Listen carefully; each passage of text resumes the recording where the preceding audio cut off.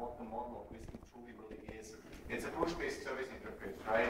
You have groupings of operations, you declare your message types, one part, more parts, and you have a set of operations in them that are defined by message exchange patterns, right? I might have an input only, an input-output, so request-response, or an input-only operation with a potential callback type.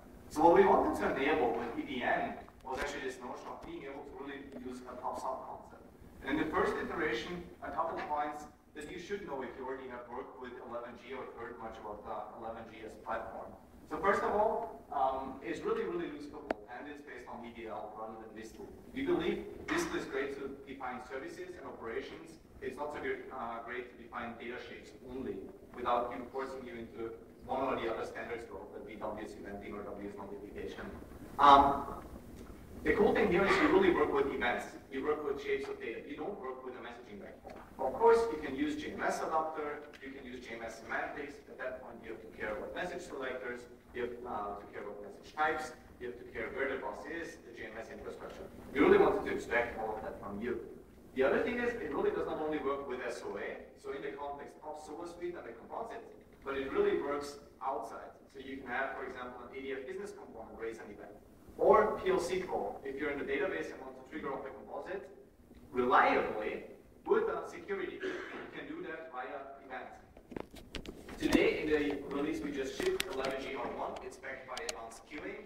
However, with the move to hot pluggability on the database layer as well as on the application server level, it will be pluggable JMS. So depending on which server you are, which type of dehydration server you are, you're either sitting on advanced queuing or backed by, for example, WebLogic JMS. And Greg already talked about that. We spent a decent time of effort to work with other companies together in eventing in the body for SCA to get that being standardized. And that's under the presentation not published. So what can you do with this event? They publish. They never publish. Huh? They never publish on internet. You can order by in DVD. Right? A pure notification type system. I send out a bunch of events. I don't have to worry about who my I'm a fan of this guy. I am taking video. I'm a fan of this guy. I'm taking video. Why? I like this guy. Yeah. And with a dehydration in the middle, From your country? No, he's from Austria. Yeah, German. And this is reliable, and even more, it's secure. So here's what it looks like in Enterprise Manager, because we figured if we give you events, we want to make sure that you can track them exactly the same way you can track composite invocations, and you can track wire invocations. The last thing we wanted to do is say, okay, we extracted finally a message bus, but really at the end of the day, you can't track it. So it's the same tracking, the same assets that walk around to make composite to composite invocation seeable, viewable, and trackable. Good news here, and that's what they likely did not know about EVM, it's really not just for mediator. It works across composite and not just intra-composite, and we bubble the security subjects along. So if I submit this event as Clemens, once the event on the subscribing side kicks off an instance of mediator, kicks off an instance of people, it will run as Clemens. We persist the subject and we re-authenticate when we kickstart. For loosely it coupling. really works in people too. We have enhanced the people model itself because people My application with the you always connect towards the partner link. If it is based on events. Yeah, then you sender and receiver are independent. Be able to invoke, that is publish an event, and receive or on message against an event. So that is subscribe to an event. And that's part of Oracle's offering. It's not standard, but we work for eventually going forward to get this into the specs as well. And as I already told you, it's based on AQ and or JMS, so it's really reliable. This is not some in-memory thing. If your box goes down, you lose it. Let me show you a little bit of that. So here's JDeveloper 11G. I just created a brand new composite. As you see, it's empty. And so what I want to do is actually create a people process. Very, very simple. I say yes, expose it as SOAP service, an input and output. Very fast. And now I go into my SOA tier. Yeah. 64. And you see I can create an event definition. And my event definition gets a name in the first place, and underneath I can define events. So I pick an element definition. In this case, to make it simple, I'll just take the element definition for the process input. The process type elements, give this a name.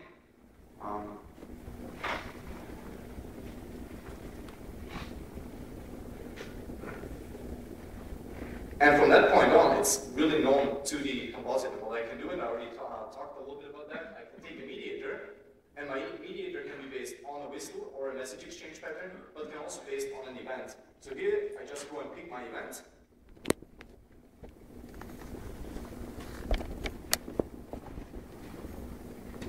And what you see here now is this nice little neat event bubble. And if you look into the source of the composite, you see here at the mediator, we declare business events with a subscription.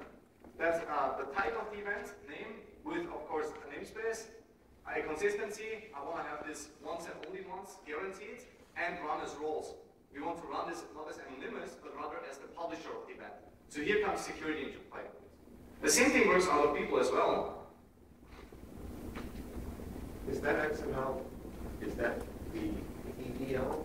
So this is the composite XML, right? This defines your off-the-shelf composite. The EDL is here.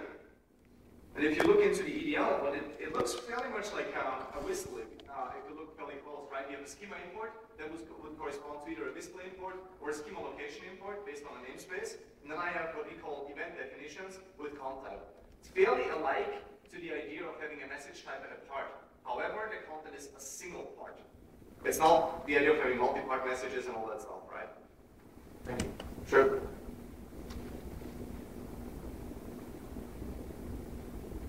So what I can do here is I can create an invoke, drag and drop. And what you see here, my interaction type, right? You would be very much used to just firing it up and you get the partner link and everything is great. But what you also can do is just pick an event here. And in this case, of course, you pick the event, create a variable, and off you go.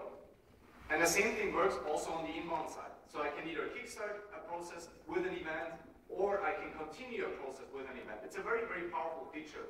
And one thing that we are working on, because the third part that Greg kind of did not talk about, is also a little bit where we go in the future. So an interesting idea is to have notification type events. So I have an order system, right? And my order system sends out periodically events about its order status, like how many items do I have in stock and whatnot. Today, people is very much centered around this idea of the instance, and the instance being something you need to correlate in to go and continue. I want to have sort of a correlationless experience, where I just say, I have a generic subscription and just notify all instances that are out there. So that's something we are working on as well. All right.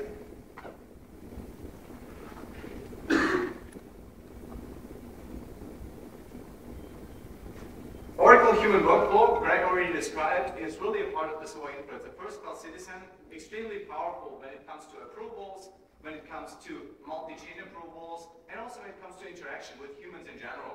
Thorsten Winterberg actually sits in the crowd, and he talks about what you can do with the work list in terms of having not just an async model of I publish tasks, and I create tasks out of my processes, but how can I make the user actually have a synchronous request-response experience that would guide through the process. For you guys, what you should already know, it's a part of the SOA infra. And the workflow forms use GSF now, Java Server Faces. In 10.1.3, so the current production release, before we released 11G'01, we generated a ton of JSP code, tons and tons of script that when you went from the human task definition to create the UI form. Today, we don't generate any more code. We have rich client support because we live on top of ADF bases, and we use what is called the data binding behind the scenes. So as you have data controls for ADF business components, for AGVs, for web services, we also implemented a data control for the human task.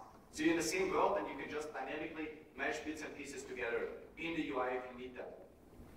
We still support pluggable identity providers. Today, we sit on top of what is called the Oracle Platform Security Services, the JPS implementation, where you can plug in your security providers, as you can do in 10.3. And one thing that we added is really complex routing rules. Human workflow is used in Oracle Fusion applications, and for everybody who uses the applications, you might be familiar with what is called AMP, the approval management engine today. And this guy is actually very, very complex. I mean, you can have multi-stage approvals, forward-looking approvers, get me a list of forward approvers, and also dynamically add approvers. So in order to make Oracle Human Workflow the foundation of Fusion apps, We really